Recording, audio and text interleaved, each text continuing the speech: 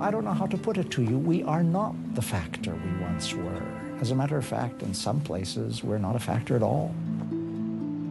It's been a slow but progressive slide over the last 30 or 40 years. So it's not associated specifically with one prime minister. It's not just a fading power, it is a faded power and has become essentially irrelevant. I think, however, that in the last 10 years, where the spending cuts have been more dramatic, the slide has been more dramatic. There's been a lot of activity, but nobody's listening, nobody's paying attention. I heard it from diplomats in the halls. I heard it from bureaucrats at the United Nations. It was painful for them as well as for me, because their view of Canada is vastly more romantic than you would imagine. There's a very bad fit between our self-image and what we actually deliver. We think we're better peacekeepers than we are. We think we're better at development assistance and helping poor countries than we are. And we think we're innocent. We think nobody could possibly hate or want to kill a Canadian. On all three grounds, we got to wake up.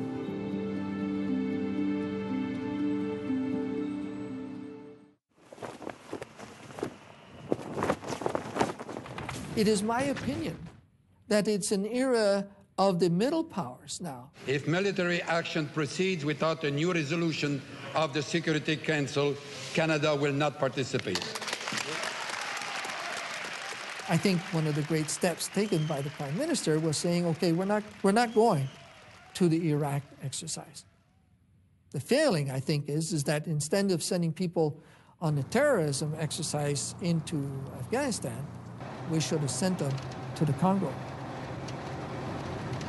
Can you imagine 2,800 Canadian soldiers with all their skills going into that mission? It would be the backbone of the mission. It would make or break that mission.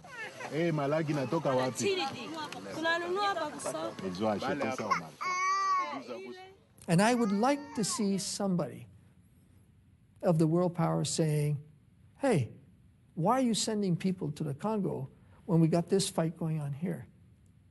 The response is, the problem going on there needs all that capability, which we don't inherently have. But our greatest influence for you and for humanity is to go there and make sure that stuff doesn't turn into a cesspool. So we have been given a leadership role in the world that for some reason we don't want to take on the mantra.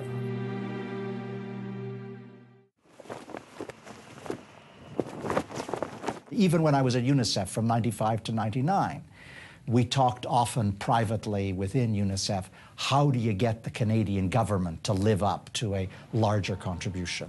We could win on some of our positions because then we were prepared to pay for them.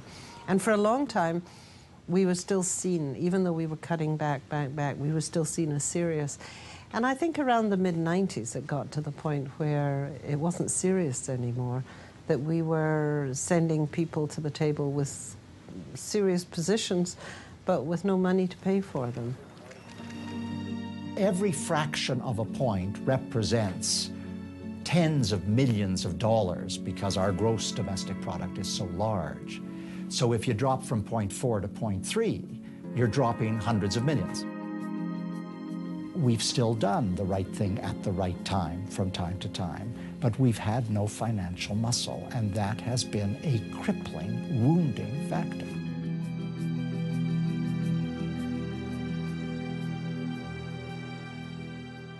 No one in Ottawa would have imagined that 10 years ago that there would come a time when Canada wasn't even listed in the top 10. We needed to get rid of that deficit and that debt. There's no question about that. Canada would not have been a healthy economic power.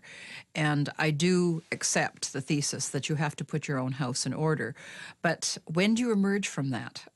When every last penny in the debt is paid? They're hard trade-offs. You know, everybody would rather spend money on roads and schools and hospitals and bridges at home rather than in Zimbabwe or Zambia. I think politicians have to reflect the real interests of the public that they serve. And I guess this means that they perceive that Canadians are a good deal less interested in the larger world. With the arrival of Canadian General E.L.M. Burns, who will command the UN force of 6,000, preparations for keeping the peace swing into high gear. Suez 1956 was a big Canadian moment, but these moments don't happen every Wednesday. I mean, you can't expect the movie to come around in that form over and over again. It doesn't do that. It's very easy to tell this as a story straight down from the heights of Mike Pearson's Nobel Prize. It's been, you know, declension ever since. I'm not so sure. I think the reality was always harsher. Canada has, there's no question, a greater presence in the world than a lot of other countries. The point is, what's appropriate for a country of our size, a country of our wealth? Talk is cheap. What isn't cheap is taxing your citizens in order to build up that military capability. You'll be more effective diplomatically if you have a stronger military, yes, but it comes with a cost. It comes with a big cost. It is very important that Canada have soft power as part of its methodology. But you still have to have a vision, you know, because soft power, as like multilateralism, it's an implement. It's a means, it's not an end. What are you going to use the soft power for? You've got these assets of soft power. You need a decent minimum of military power to show that you're serious to people who think in those terms. But I think your advice won't always be taken, your views won't always be accepted, but you will persevere. I mean, it's very important that you should. We could decide as a country that we'd rather sink into kind of genteel oblivion. That's a choice we could make. I don't think it's the right choice, but it's a perfectly respectable choice. We could decide we want butter at home, we want hospitals at home, roads and schools. We don't want to spend it overseas. Fine. But let's make the choice clearly. If we make that choice, then we shouldn't whine and complain and bitch about the fact that nobody's paying us any attention. They got no reason to pay us attention until we stump up the goods that measure real influence and leverage in the world.